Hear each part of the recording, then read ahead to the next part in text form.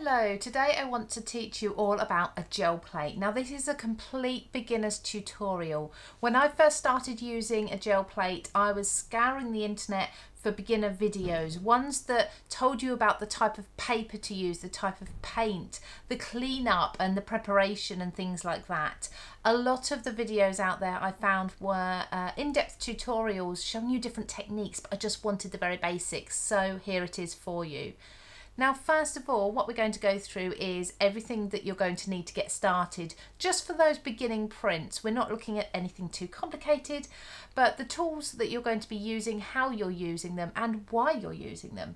And then we'll go into a few prints with a few different mediums as well, just to see what you can start working towards.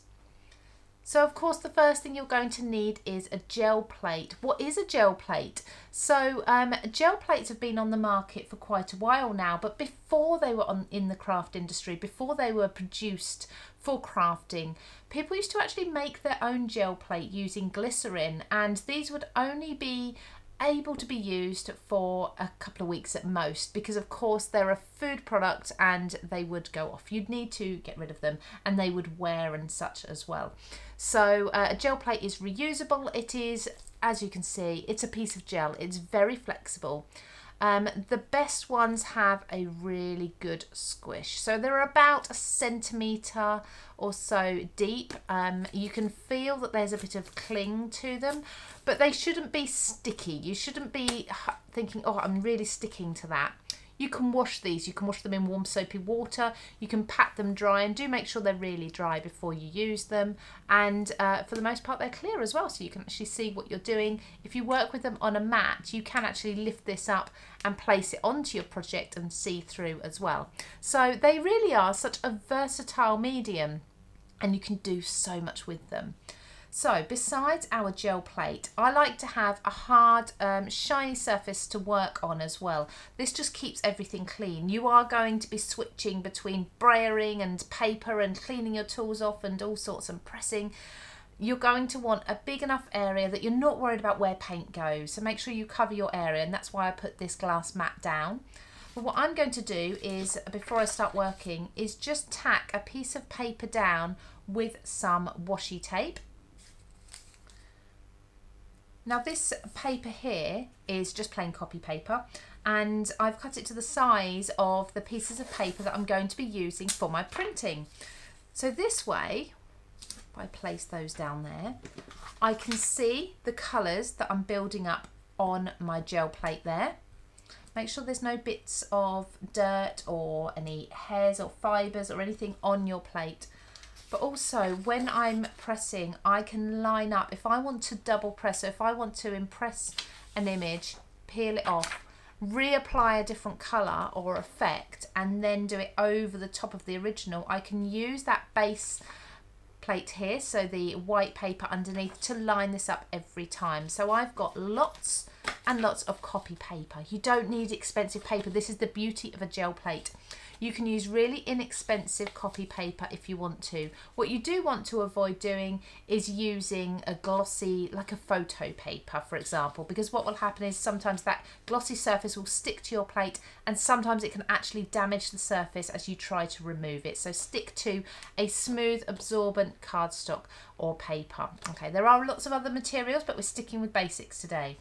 As you can see, you're going to probably want to use brayers. You can use things like a brush. You could even put some paint on with your fingers, but if you want that smooth surface and you want your paint colours blended, brayers are the way to go. Now I've got different sizes. As you can see, they're very well loved and they do need a good clean up really.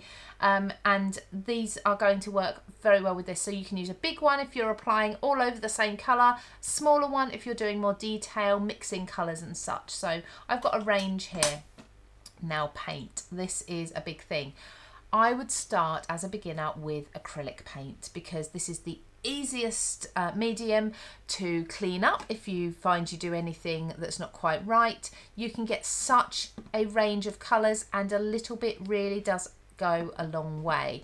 Now what you're going to find as well is that it doesn't matter what brand of acrylic paint you're using. There are fluid paints, there are heavy body paints, it's fine. Whichever you prefer to use, as I said, there are lots of other mediums. I'll talk through a couple of those later on, but definitely as a beginner, start with some acrylic paint. And like I say, you don't need a lot, so dig out those old pots if you want to, scrape out what's in the bottom of them, and let's get started. Now, before we get going, the last thing I want to tell you about, or two more things really.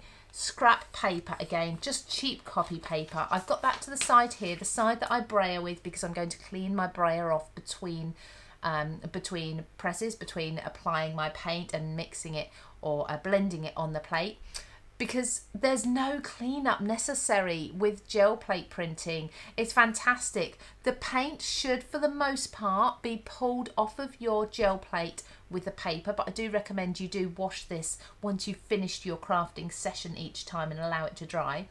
But your brayers, you can just stick with rolling the excess off on the paper and then just give them a good clean again at the end of the session. So it really is a nice quick clean craft to be getting on with. The last thing you're going to need if you want to do some more interesting prints is things that will leave you different patterns. So this is a die cut I've got here. I'm going to show you that one. I've got a stencil as well. I've also got a stamp. So this is a lot of stamps, but I'm keeping it on the stamp backing, so I'm going to use it as a full stamp there. I'm just going to use these three for now to show you the technique, but you can use any sort of stamps, stencils, die cuts. It's actually really good fun mixing them and experimenting with different ones. Oh, lastly, deli paper. Now this is for a technique, so for the very, very basics you won't need deli paper. So deli paper is like a wax paper. It's the sort of paper, if you went to a deli or certain lunch halls and things, they would wrap your sandwich in this. You can buy it really inexpensively. I've bought about 100 sheets for something like £7. So it has a wax coating on one side and a more absorbent coating on the other side. So I've got sheets of that ready to use as well. And you'll see why in a little while. So shall we get started with the actual process of putting some paint onto our plate? Now I've got this glass plate here and I like to do my mixing on here rather than on my gel plate. It's entirely up to you. If you want to put your paint directly on there, you can do. But if you get too much on there, you're going to effectively waste it as such, because you're going to have to take it off. If you mix it on here, you can reuse that for the next press. So let's start with a nice bold colour so you can really see what we're doing. And a small blob like this is more than enough. I probably won't even use all of that. Let's go for a nice rich brown as well, so you can really see the colours going together. So again, a small dab of that, and I can clean that up really easily. So wet wipes are handy to have by your side as well. Something like some kitchen towel and some water just for a clean up is really handy too. Now because I'm mixing two colours, I'm going to use my small brayer. Bear in mind with a brayer you do often have a stand, so these two metal pieces that stick out. You don't want to be accidentally using your brayer the wrong way round and digging these into your gel plate, because you might damage the surface. It's fairly robust, but we want to keep anything sharp away from it.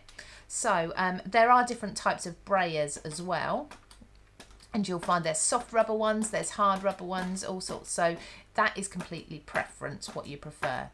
Now as I'm mixing my paint, I'm not just going back and forth like so. I'm actually rolling across and lifting up and going down and rolling across again.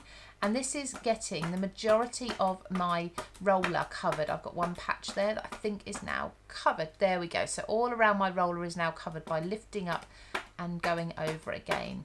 So I can now start applying this to my gel plate there. So I'm going to put this on, and you don't need a lot of paint, to be honest. You can go with a reasonably thin layer. I'm going to put it on a little bit thicker today because I'm going to be slowly talking through everything that I'm going to be doing. And make sure that when you're applying this, you are going in all different directions to get all angles of the plate. Now again, as I said, I'm going to come over to my paper, I'm going to clean that off, and sometimes this produces some really fantastic patterns as well, so you can keep that waste paper as such, if we like to call anything waste in crafting, and use that for backgrounds later, maybe punch into it or die cut into it. Right, so, and again, we're going to just put this in. Now, I wasn't too precious about rubbing off all of the turquoise from my brayer because it's fine. I want to blend these two colours together anyway. So just applying this and starting to blend those two together. And we have got a lovely blend there between the two colours. Let's do our first print. Let's just do a very basic print. So lining up a piece of copy paper, pressing down onto the surface, and then you just want to rub down reasonably hard. Now you may want to use your hand, you may want to use a brayer for this, and just make sure every part of the surface is covered. And then let's reveal. Look at this. So this is now pulling all of that paint off, and we've got that beautiful ombre painted effect. And what you'll find is you see more detail, you see much more texture in the print than you ever saw on the plate. And as you can see again, this is virtually clean. So there's very little on there left. There's a little bit there, but that's fine. Let's do this again. Let's do exactly the same colours because I think they're nice and bright, so I can really show you what's happening on the gel plate. And let's try one of these techniques. So you can layer up your paint effects as well. Let's take the excess from there and go back with the blue, covering our roller again. And let's just apply this to our plate. If your paint is to dry on your plate, say the doorbell rings or one of the children come and ask you to do something, you've just applied your paint, don't worry. There are techniques for reinvigorating that paint, and I'll go through some of those a little bit later on towards the end. So just adding that brown now. In the same way as we did right at the beginning, making sure to get all the areas. I just went off the edge there, but that's fine. Let's do that blend. Now, rather than doing a straight press, let's put on a stencil. So I've got a stencil with letters in, so I'm going to flip this. Not that you're going to see the entire image because of the size of my plate, but here we're going to be able to see the letters the right way round once we've pressed it. So I'm putting my stencil on there and just making sure that's pressed down very gently so it's not going to move around anywhere on my gel plate. And I'm going to take a piece of the deli paper. Now, as I said before, there is a wax side and there is a more absorbent side. So you want to place that absorbent side of the deli paper down. And if I just press into this, you can start to see where that is getting into the parts of the stencil and really starting to lift up and absorb that paint. So just holding it down, it shouldn't move very far at all on your gel plate, but just to be sure, hold it down with one hand and with the other one, just make sure you're pressing into all the smaller areas. There, okay, so I think we've pretty much got most of that. Now, gel plate printing, what I love about it is the organic look, that nothing's ever absolutely perfect and you can never create the same effect twice.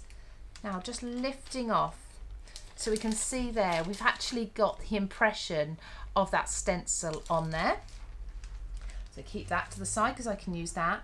If I lift off this stencil as well, we've got a really fantastic texture that's been left in here, and let's press that. So let's just print that one sheet of our copy paper over the top, placing it down. Give it a good burnish with your hand, with your brayer if you prefer to. I'm quite happy to use my hand on a small area like this, but if you've got a larger gel plate, you may want to use something like the brayer to cover the area.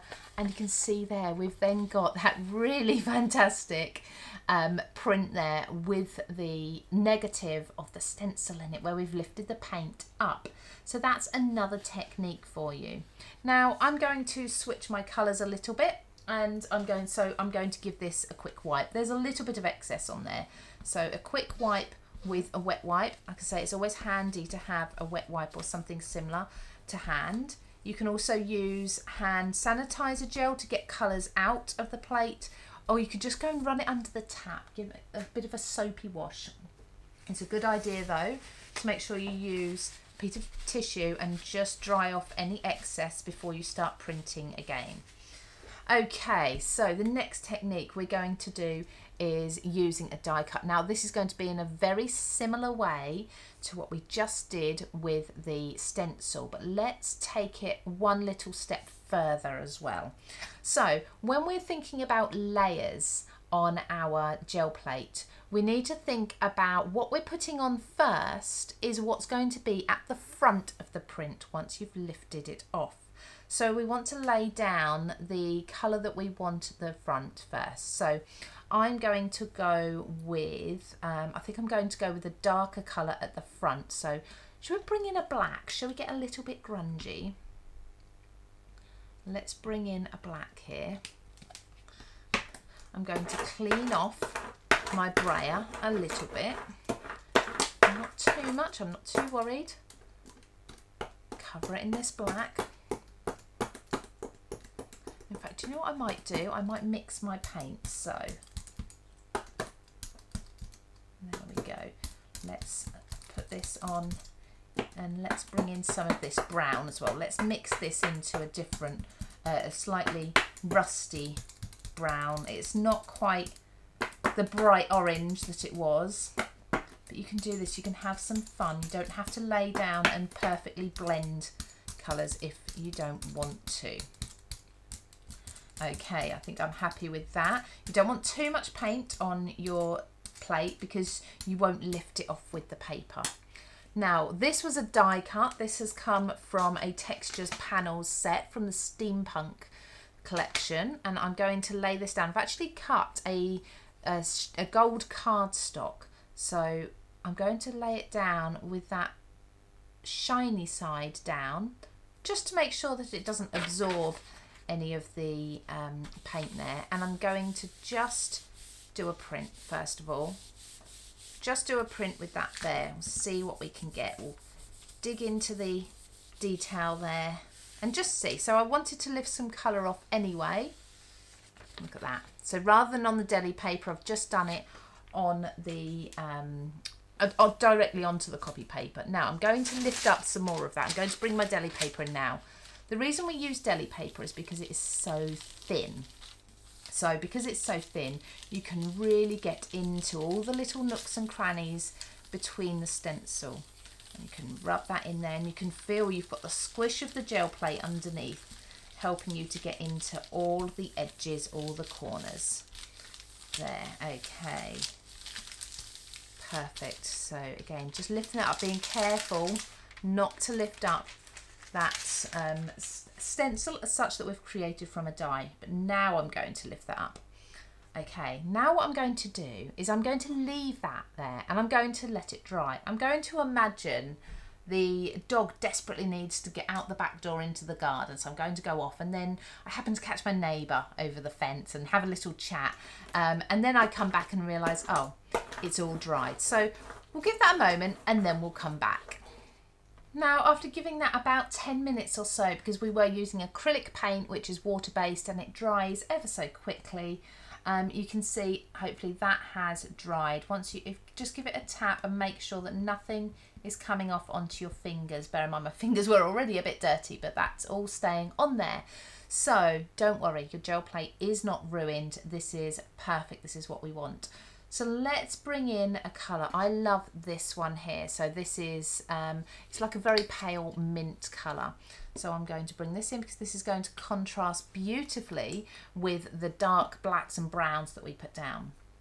And what we can do now, just making sure I've got very little in the way of excess on my roller because I'm using such a pale colour, and you can keep turning your paper over and checking that that's clean, is I'm going to go all over this. So we're going to brush over and we're going to make this ever so thin as well.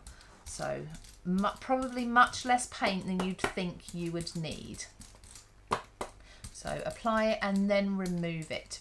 You're going to roll it on gently to make sure you're sealing in that image. You're not going to lift that image off, and then rolling off the excess. So you can almost see that image through your paint. Your paint is almost translucent there. I don't want to work that all in too much because I don't want to start interfering with the pattern that we've got underneath. I think I'm happy with that. So now what we can do is really quite quickly, because you've got such a thin layer on there, is let's press this. Now we're doing a second impression. We're pulling up that dried paint, so we want to really burnish this nice and hard, but bear in mind we're just using copy paper, so we don't want the paint to dry into the paper too much and tear the paper. So you can just pull up the tiniest corner and make sure that it's ready, which it is. And look at this. We're pulling up that dry paint off of our plate. Isn't that gorgeous? How fantastic is that? A lovely sort of steampunk effect. And we've got that lovely mint green in the background. Okay, one more technique for you. In fact, I've got a few more for you, but one more for the basics. And I'm just going to clean up my plate again because there's a little bit of that paint left behind. So clean it up in whichever way you prefer. I do love that we don't have to go and wash things up every time. Just a quick wipe with a wet wipe is fine. So the next technique is going to be, actually, rather than lifting up and having a negative image, we're going to take away the positive. So when we're looking at our stencils that we've just used, the image that we're left with is the negative as such, and I want to show you how you can do this the other way round. So with a stamp, you can lift up the main image, so you can lift up the wording. So let's put down, should we go with the dark colours again? So we'll go with these blacks. We'll just mix up what we've got here. I'll soon have to clean this up anyway. So I'm just going to go with the dark colours so you can really see the contrast. That's a lovely deep brown colour. We'll see if we can get some specks of blue in there as well. Let's just start layering these colours up. It's all good. Lovely. I'll clean this soon. I'll give this a good wipe and start afresh, but I like to use up the paint as much as possible. There we go. We've got a lovely coating on there, different shades. And I'm just going to put my stamp over here. I'm not worried about what you can actually read, and bear in mind, because I'm stamping words, this is actually going to give the opposite effect. So it's going to be the reflection of the words. Then you're not really going to be able to read the words unless you can read backwards. But what this is going to do is give you a fantastic text style in the background. So you've got paint on here, and again, do give that a quick wipe, but that's something I would probably save for the most part for a proper clean up for later on, because you don't want this paint to clean, or sorry, to dry. So again, taking our copy paper, place that down, give that a good burnish with your fingers. Sometimes if you're using a really inexpensive paper, you'll notice from the dampness of the paint, the paper can start to wrinkle. That's fine. Just maybe switch up your paper if you're not keen on that effect, or don't leave it in contact with the paint for quite as long. And look at that. Isn't that just a fantastic background for absolutely anything? I love that you can't quite see the words, so you can tell it's text. It looks like a book print kind of lino print, but you can't tell what it means or what it says. So you could put this on absolutely any craft project you wanted to without the words meaning anything. So that's fantastic. Other things you can do though is keep that, and you can reprint onto that again. So let's go in with another pattern. So I've cleaned up my area here for my paint just so we can layer on top another colour, and I'm going to go with, I think I'm going to go with the opaque one. So this is an acrylic that claims to be opaque, so, and that's what I want from this next stage. So I'm going to go with the yellow colour. It's like a mustard colour there. And again, I'm just going to do exactly the same thing. I'm going to spread this all over my gel plate. I've obviously still got some dark paint on my brayer a little bit. I didn't wash that, but never mind. that's fine. I like the texture that you get from different colours and such. Now I'm keeping this as quite a thick layer purely because I'm going to be going over black paint, so I want to make sure that I've got quite a bit there. Now this is smaller than my plate, but that's absolutely fine. Putting my stencil on there and then putting my deli paper over the top. If you don't have deli paper to hand, or you've ordered some, you're waiting for it to be delivered, there are other materials you can use. Try something like a piece of kitchen towel. Try just a piece of thin copy paper. You just need to really work your fingers into those indentations and all of that detailing. You will find the smaller the stencil, I mean, it may be a ready-made stencil like this, or it could be that you've die cut your own sort of template or mask. Either way, if you've got small detail, you will really have to work your way into that more, and you can do that a couple of times if you want to as well. So I've done it once there. I might just go over a few areas here, just picking up any other bits, and the same on this end, just to make sure I've really got as much as possible lifted up. And bear in mind, not all of your projects have to finish up as the size and the shape as the gel plate, of course. You can then trim things down, so really experiment with different sizes. So I've got paint on there that I can then transfer if I want to, and let's pop this down. So keeping that, there we go. So that paint was all dry on the first layer, completely dry, because that was acrylic. Of course it does dry ever so quickly once it's onto an absorbent surface or a porous surface like the copy paper. Now this wasn't exactly over the top, I didn't line this up perfectly, but let's just have a look at the effect. Nice clean plate, and can you see we've got those yellow swirls in with the text. So you can layer and layer and layer. I'll just show you that nice and closely. Isn't that just fantastic? Now what you can do if you really want to, while this paint is still damp, and you need to be quick with this, is put some embossing powder over the top, and that would really make that opaque and vivid as long as your base layer was completely dry. Now I did talk to you about other mediums that you can put on your gel plate, and I'll go over just a couple of those quickly. So I've got my Distress Oxides, for example, and I'm just going to put these directly onto my plate here. You can put them onto a mat, but I don't see any need because you've got a nice, smooth, even coverage with them this way. Onto there, and then I'm going to just use my brayer to make sure that that's nicely spread out. You will find that the oxides will pool slightly on your surface there. I need a little more green at the top. I've just mixed that in a bit too much, so pop this on there. A bit more green. And then you can do some of your effects if you want to, so you can still lift up some of the ink, but this is going to be a much more subtle colour. It's not going to be as solid as, for example, the paint will be, and not as opaque either. Lift up, so we've got an impression of our stamped letters in there, and then press this down. And let's lift all that ink up onto our copy paper. Again, the letters will be backwards. If you use a stencil, you can flip it. With a stamp, you're not able to flip it. I can see that's already coming through there. So let's lift that up, and that is just absolutely gorgeous. How stunning is that as a background? Even though the letters are backwards, it doesn't matter.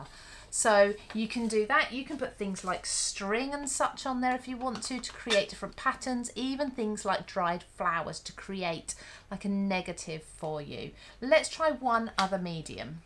So the last medium I'm going to show you is alcohol inks. I love alcohol inks. I think there's so much you can do with them, but because they're not water-based, you'd probably be thinking that actually they're not going to work with my gel plate. I'm not going to be able to lift off the image. They're going to dry and they're going to stain. Now I can't promise that you won't get staining. It does depend a lot on what the brand is of your gel plate. If you do get staining, you can try things like stays on remover, so stays on ink pad remover. Baby oil is fantastic, or any sort of oil is fantastic for removing a lot of staining. Just make sure you go and give it a good wash afterwards and then leave to dry. But the staining, if you do get it and you can't get it off of your plate, don't worry, it will not affect the performance at all. So let's start just by putting a few blobs of this gorgeous alcohol ink down and start creating some patterns.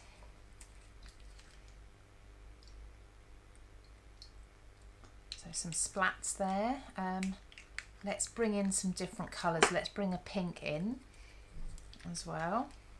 And you'll find as well certain colours will stain more so than others. Now, however long you decide to play with these different colours and adding your inks, what you want to do next is just allow it all to dry. And I know that can be quite scary as well, allowing everything to dry on there, because effectively, are you going to get it off your plate? That's going to be your biggest worry. Yeah, don't worry. Let it dry. Let it sit for as long as it takes for the alcohol to evaporate, and we'll come back when that's completely dried. Now that's completely dry, I think. It's very hard to tell with alcohol inks because they often have a bit of a shine to them. I'm going to just lift off any excess with my paper. You can see I had a few little splodges that were still a bit damp, so just lift those off. But that is all now stuck to my plate and dried. So what I want to do now is very similar to the way we did it when we had the paint dry on the gel plate, is lift that up. Now I'm going to use a nice opaque white paint for this. I'm going to put it directly on the plate because I've not done that with you yet. I've put it always on my mat here, so I think put it on the plate. Make sure my brayer's really clean because I did have distress oxides on there. And let's start putting this paint over the top. Okay, spreading it around. We've got far too much on there, so we're going to take some off. Let's take it off onto our paper, clean our brayer and lift up some more. And we're working lightly here. We don't want to shift around any of that alcohol ink underneath. Hopefully here you can see where I'm lifting off the ink, you can start to see that lovely colour underneath. And I think that's about ready. Nice smooth surface with the white. Okay, let's get that, let's lift it off. Putting our copy paper down, pressing down really hard. Okay, we want to make sure that paint is coming up. Again, if you're not sure whether you've burnished it enough, just lift up a corner. Oh yes, I'm excited for this. Lifting up that corner. Let's do it from this way so you can see. Look at that gorgeous colour, all that alcohol ink coming up onto my paper. Now this is great because if you were to put alcohol ink onto copy paper like this, you would find that it would dry far too quickly for you to manipulate it, for you to roll it around and have fun with it. But by doing it this way, you've got the time to have a play before you transfer it. And if you're not happy with it, you go back in with your ink blending solution or your alcohol blending solution, and you reinvigorate those inks and move them around some more. You can also then carry on reprinting this with all your different other colours and textures as we've seen already in this video. So I've got a little bit of staining there, and that came from either the yellows or the greens. The yellows come out, but I'm going to use some oil just to remove that, so that's absolutely fine and not an issue at all. So hopefully this has helped you with some basic techniques. Do let me know in the comments if there's anything in particular you'd like to see on this channel with regards to the gel plates, different techniques and different mediums maybe. And please, if you did enjoy this video, please subscribe so you can be kept up to date with all other videos that I pop on here. Thank you very much. I'll see you all soon. Take care.